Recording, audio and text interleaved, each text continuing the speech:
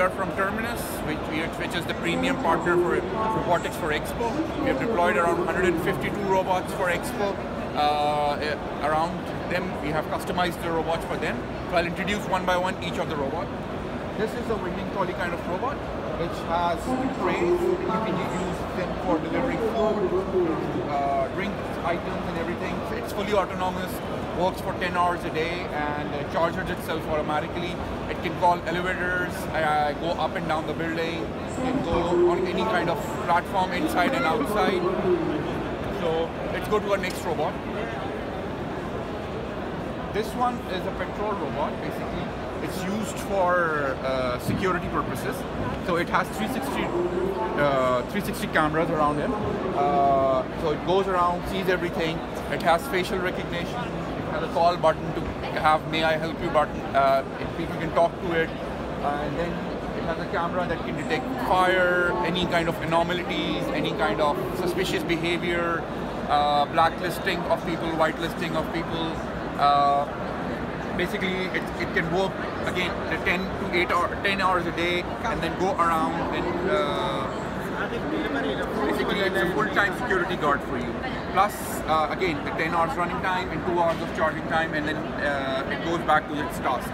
So this robot is basically designed for security. It can work in any, it can work up to 60 degrees easily in outside temperatures.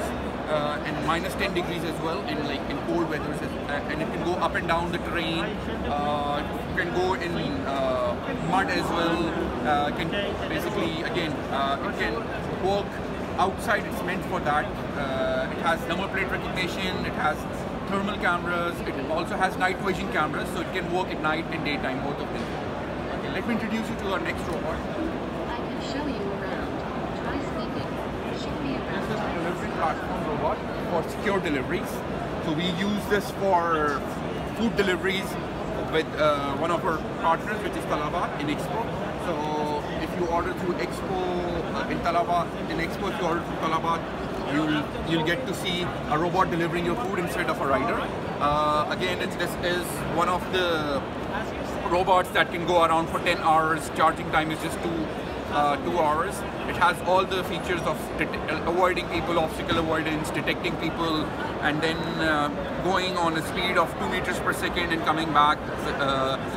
The secure compartment makes sure that on the way the package is not tempered, and it can only be opened through the person who has the code to open the box. We'll go to a next robot, which is a kiosk robot. Basically, this is just used for the marketing purposes, so you can deploy it in your stores, distribute brochures and everything. And it has a screen interface that you can talk to, plus it have a screen that displays any kind of tickers you want to play, any kind of promotions you want to do. It can do the announcements for you. Again, it goes autonomously without anybody basically remoting it, and runs for 10 hours and charges himself for 2 hours, and then goes around the place. It's a very good robot in terms if you want to promote anything. So for me, put it in shopping malls, put it in big areas like hotels, resorts. This is the guy for you. Then we have another robot, which is open top delivery. It's the same concept as the closed one, but the difference is it's an open top. So anything that you want to put like that, which is not can be delivered without a secured compartment, this can do it. Like for example, we are using an Expo for lost and found, distributing certain kind of drinks, distributing free goodies. So again, this is something that goes autonomously for 8 to 10 hours, charges 10 hours. It has a mechanism to detect people, obstacle avoidance, and basically it's like a autonomous vehicle walking around without any human intervention. We'll go to our next robot.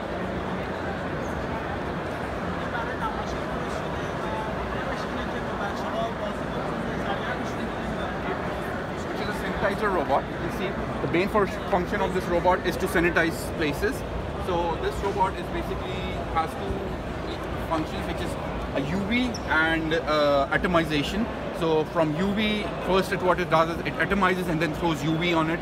So you just have to feed in the square feet that area is this big, and our algorithm automatically decides that how much UV has to be put and how much atomization has to be done. Again, it's fully autonomous, obstacle avoidance is built in, detect people to basically recognize them is built in, everything is built in this one. So these are our Terminus robotics, and all our robots are fully autonomous. All our robots have the capability to avoid obstacles. All our robot has the capability to detect people, recognize people, which is the facial recognition. So that's our technology. Thank you. Very nice. Well.